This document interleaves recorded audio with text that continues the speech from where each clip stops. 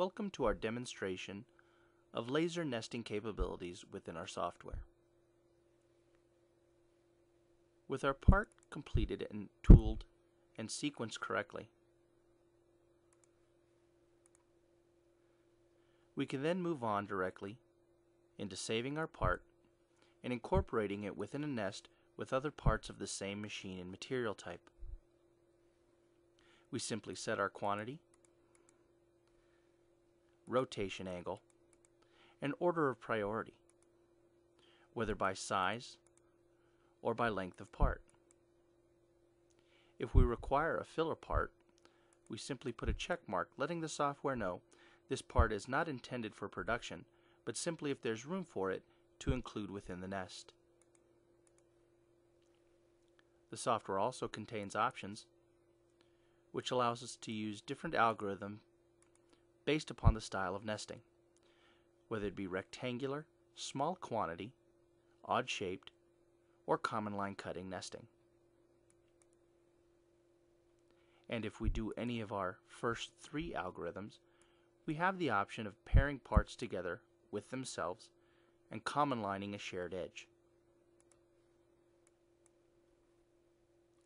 We then simply place the stock size and margins for the material we'll be nesting upon, and then proceed to do our nesting.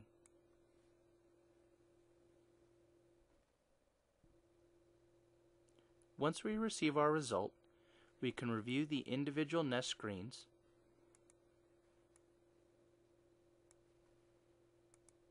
as well as open them up and view the sequence and simulation.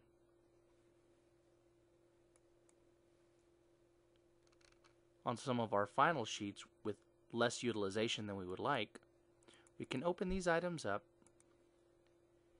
and make use of our slice option. This will simply create slices to remove any of the excess scrap from our sheet.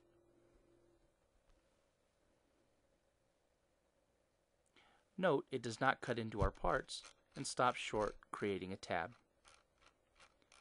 This allows for thicker plate materials to be easily removed from our machine. If we have designs to use a scrap piece of material later on,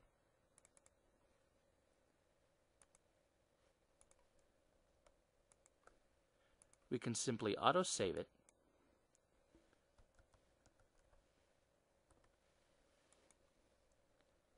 and the next time we begin to nest, we simply add our scrap material from a database that maintains the information.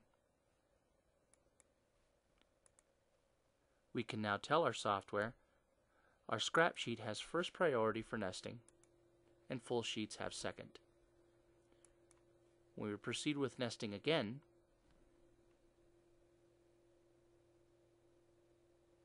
we can see that our software first made use of our scrap sheet for nesting and then proceeded on to use full-size sheets.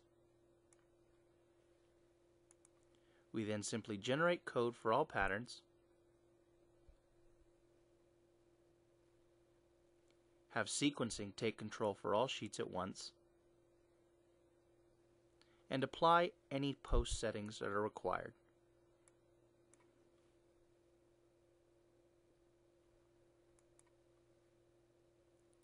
We then receive code that's representative for each pattern that was generated.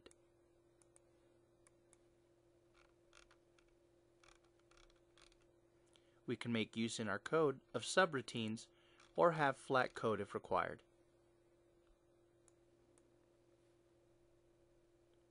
Once we're secure with the process of our nesting, we can then proceed to view our nesting summary, to view if all parts were nested, and the quantity of sheets used.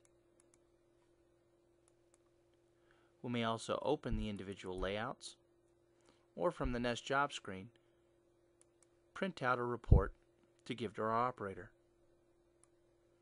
From these reports we can view an overall view of our nested sheet, thumbnail pictures of the individual parts, as well as time study information on the complete sheet, by individual part, and the individual parts information, such as nested quantity and how many were on this individual sheet.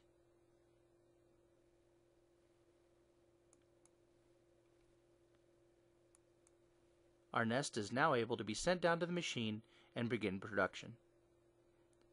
This concludes our demonstration for laser nesting software.